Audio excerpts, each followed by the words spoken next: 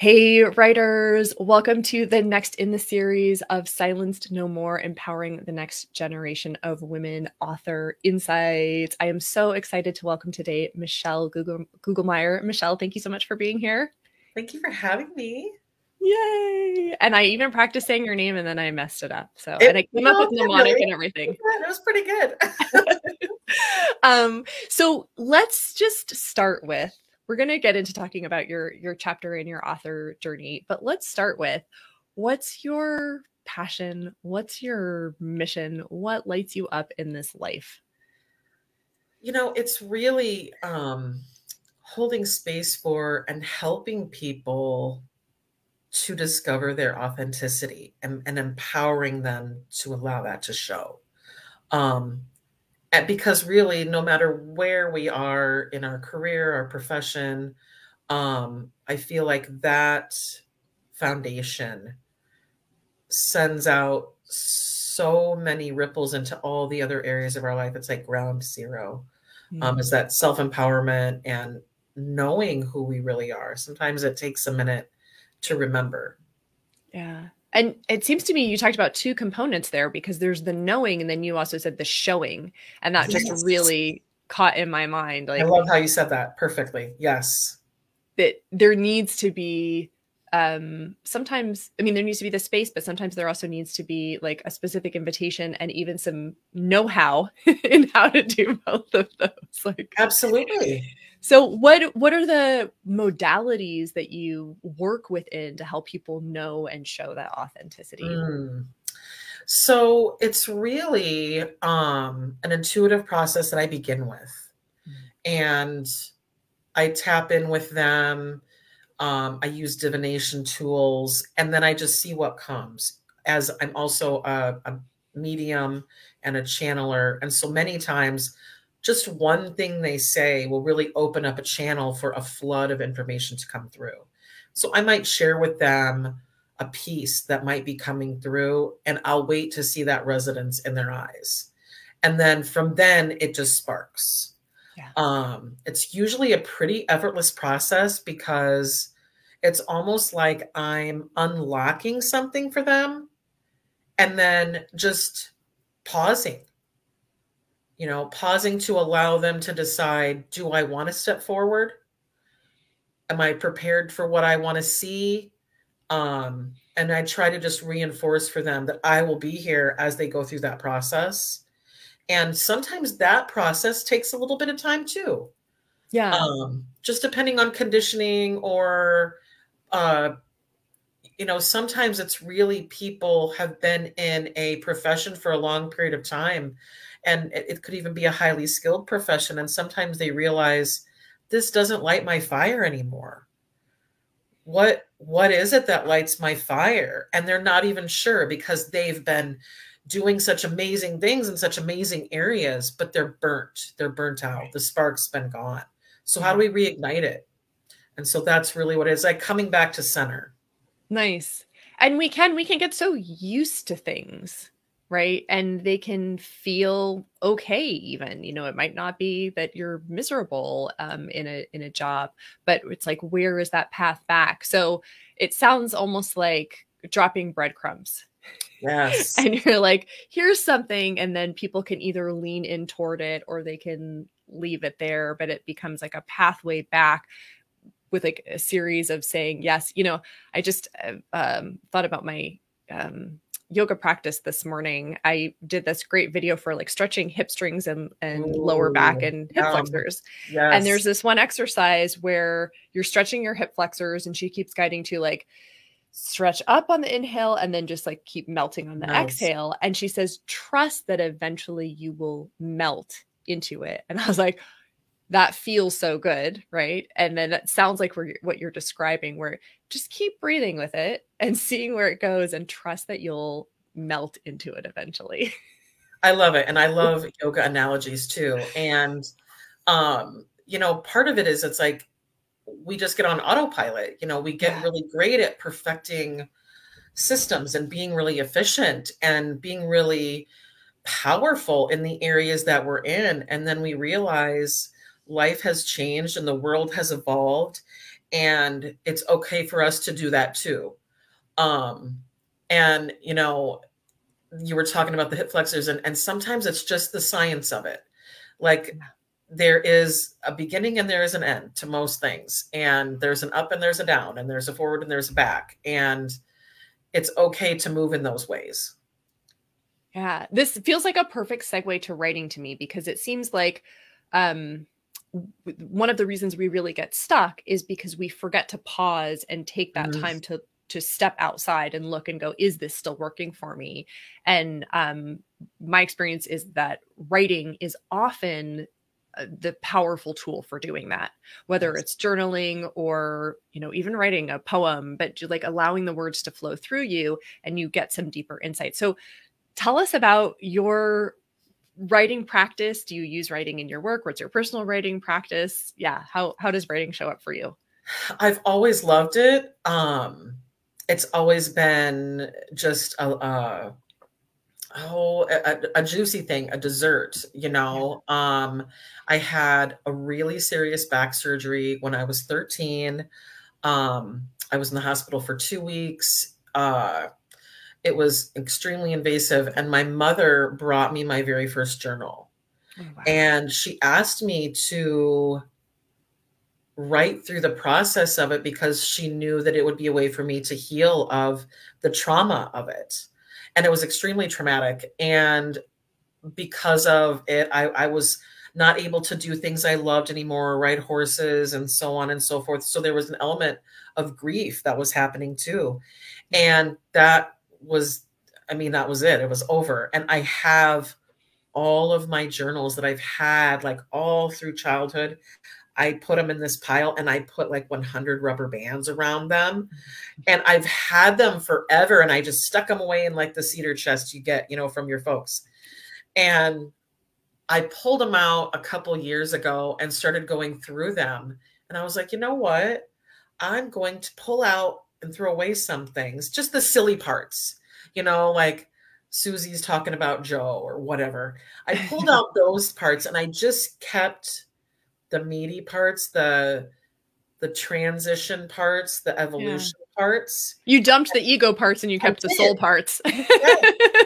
I was like, Yeah. this is going to be the framework for all of my forward going journals. And so it was like, there's that forward backward or that, you know, and I thought, how wise was it that she learned that Yeah. all the way back then? And that must have lent itself well to my school, being in school, because it was always one of my best subjects. I even won some awards throughout my education process for writing. My husband died tragically Mm. at age 40 about 10 years ago. And I wrote a blog under a pen name for a period of time afterwards as a cathartic measure. Um, I will write all kinds of things, but for fun, you know? I think I've always fancied myself kind of an amateur writer, but I think I've never had the guts Mm. to feel like I could stand up against other people who are published. Mm. I always had this thought that, you know, I would probably be better writing something like a screenplay or a sitcom or something like that, because I feel like there's less technical perfectionism needed. And that would allow me to kind of like my maybe inadequacies to slip through the cracks, you know? There, it's there's a layer that of Yes, separation, right? Because there are right. people performing your words as opposed to somebody is reading them and directly interacting with them. Yeah. Exactly. Yeah. Oh, So yeah, it's just really been a love or a passion, not yeah. necessarily something that I thought I could pursue as, you know, a mainstay. Yeah. Thank you so much for sharing that. I think so many people watching can relate to this feeling of knowing the power of writing. You know, you've talked about using it to heal and using it for catharsis. And the fact that you started a blog to process your grief is so beautiful. Um, And thank you for doing that. Thank you for helping the world in that way, right? The people who go through a major grief and don't process it in some kind of healthful way, what ends up happening, it gets stuck inside of them, and it it doesn't help them, and it can often explode, or it stops their Absolutely. light from shining. So thank you. But I bet so many people can relate to that feeling of, well, I know that this is helpful for me. I know that I enjoy it, but it feels like there's some gatekeeper or some barrier. And on the other side are the real writers. And here I am as just regular old me.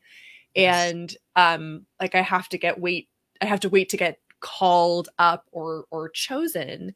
And that literally used to be the case. If we go back in history a long time, only the very wealthy had printing presses and they got to print whatever they wanted. And Oh, then, in the wow. last 20 years or so, that's how book publishing has been, right? They're like the five big publishing houses and they Yes. get to decide and they're in charge. And in the last, I may be doing the years wrong. I just, my sense of time is not my strong suit, but like, that's been the history. And within the last 10 years, with the rise of self-publishing and hybrid publishers, there's this opportunity for like equal distribution of it's like the internet, Oh, right? Equal yes. distribution of the power to disseminate your ideas. Yes. And I find it so fascinating that because I think this is part of it anyway. There are other things that come into play, but we created this sense that only some people get to be writers, in large part, I think, based on just access to dissemination. And it was like a feudal system where like we're at the bottom as the peasants and we're like, well, I guess I'm not meant to be a writer, in the same way I guess I'm just meant to like work in the hot sun, hoeing the weeds every day while the Lord is in the manor. And it's like, no, wait a minute. Why? Do I really believe that that's how source and creativity works? That some Mhm. people are chosen and they're supposed to express themselves and the rest of us aren't? Like, no. But Seriously, spot yeah, on. yeah. But we can, it's, I've felt that way on so many occasions, and I get it. So it's not like, oh, why would we feel this way? I know why we feel this way, but I love also just digging it up by the root and going, oh, this is really just kind of like an old feudal idea. It let's, is. let's toss it. Let's toss It it. is. So talk more about then I don't know if you would say the bravery, the courage, the spark, the passion. What led you to say yes to contributing as an author for Silence No More, and take It that was writing from absolutely just for you to, it was absolutely bravery and courage because it came through. I honestly don't quite remember. Both Annette and I have tried to figure it out. I don't remember how I came across the information, but I did and reached out to her, and she got back to me right away, and I was processing it, and I stalled out. My mm, conditioned self reared up, and I literally didn't get back to her for 2 weeks. Um, and I blamed it on all kinds of things. But I knew what I was doing. I knew that I was in a fear mode. I knew that I was having imposter syndrome, all of that. But there was that, it was my intuition. It was my guides. It was that, it wasn't even a nudge. It was like, I'm going to push you and you're going to fall in the mud kind of thing. Um, like you're doing this. You are doing this. And I'm very good to, as somebody who gives readings to people, I get a lot of readings. And I had been yeah, given information earlier in the year that I was going to be doing shadow work around my mother for this entire year.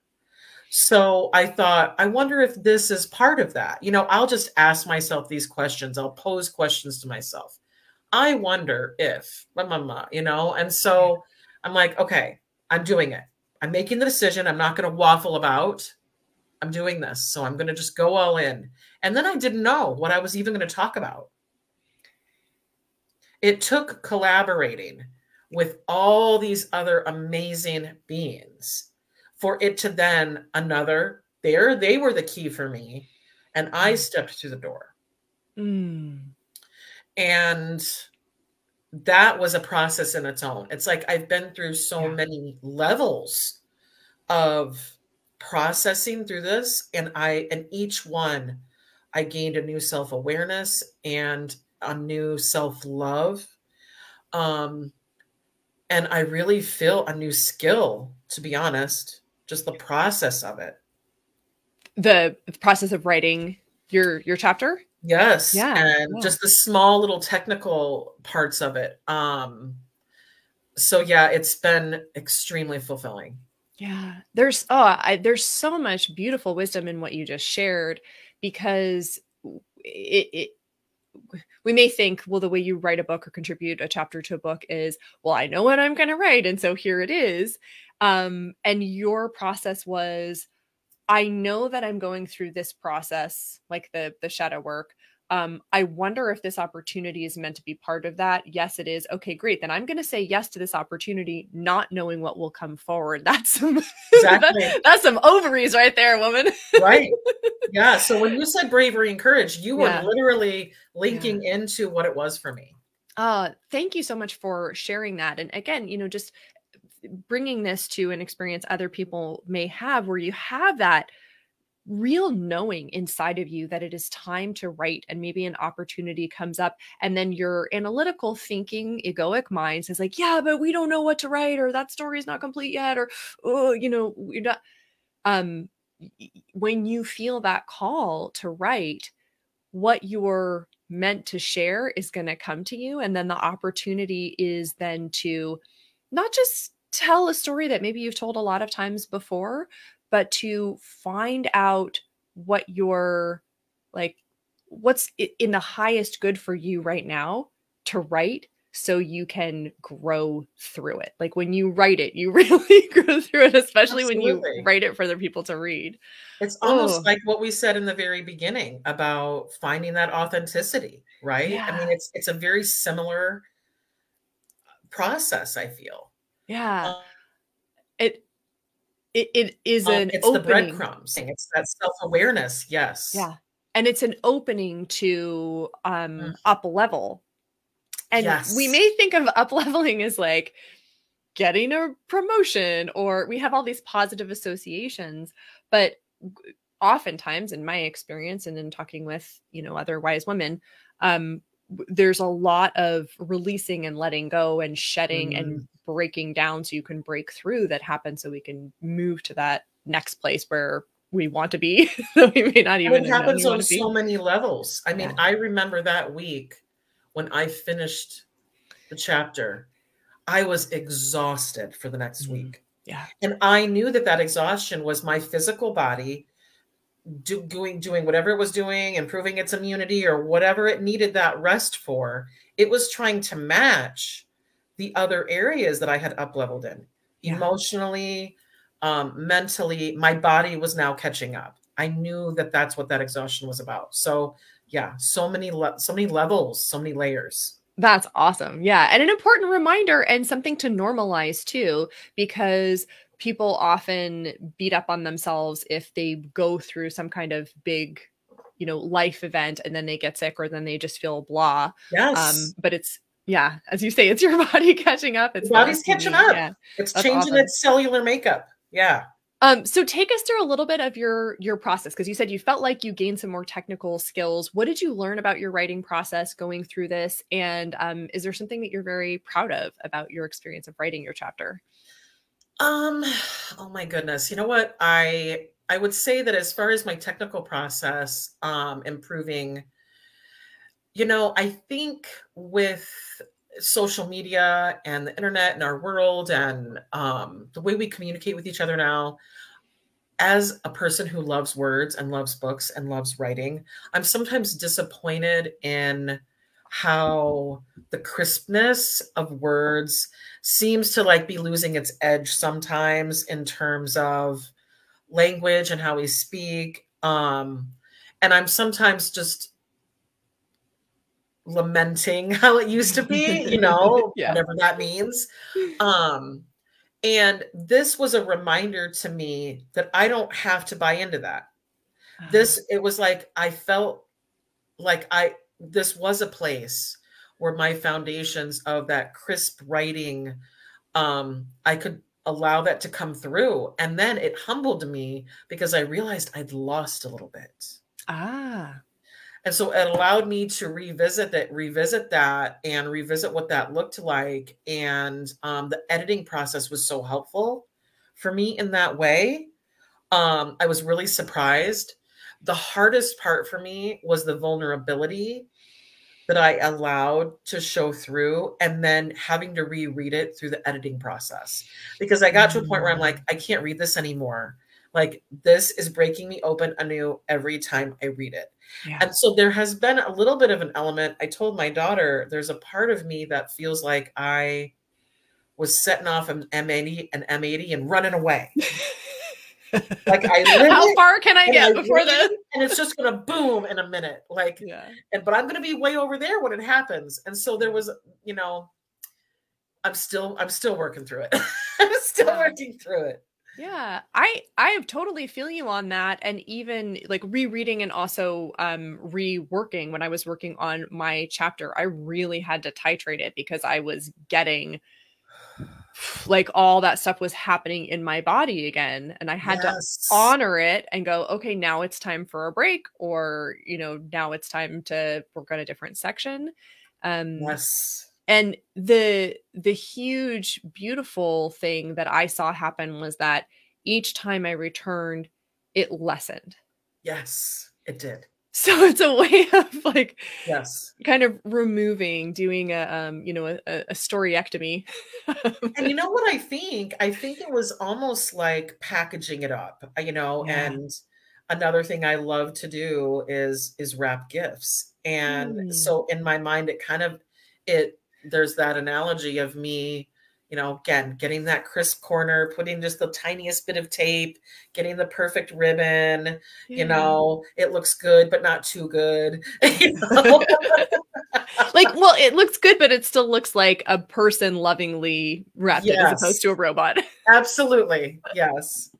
Oh, that's beautiful. So as a gift, thinking of your chapter as a gift, what are you like so excited for readers to get to experience, or like what's lighting you up as you're ready to hand them this gift and they get to read it on Friday?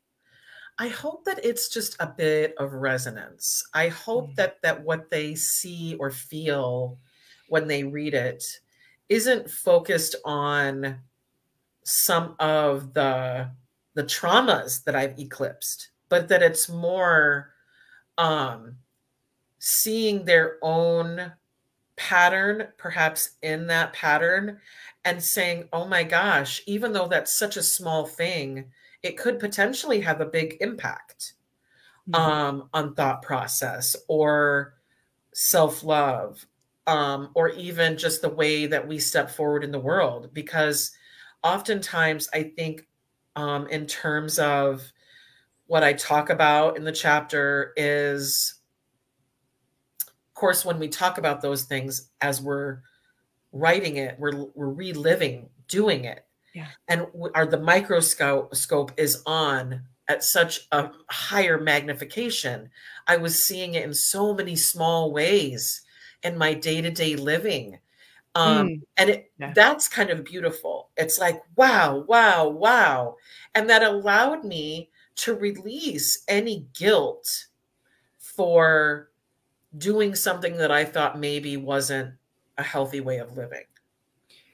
So let me make sure I'm understanding, because this sounds really cool. Like, you're seeing how pervasive these thought patterns and being patterns are, so that when they show up in your life, instead of like, why am I doing this? You're like, oh, it's coming even in like there. Data. Yeah. Yeah. You're like even there, even like going grocery shopping. Exactly.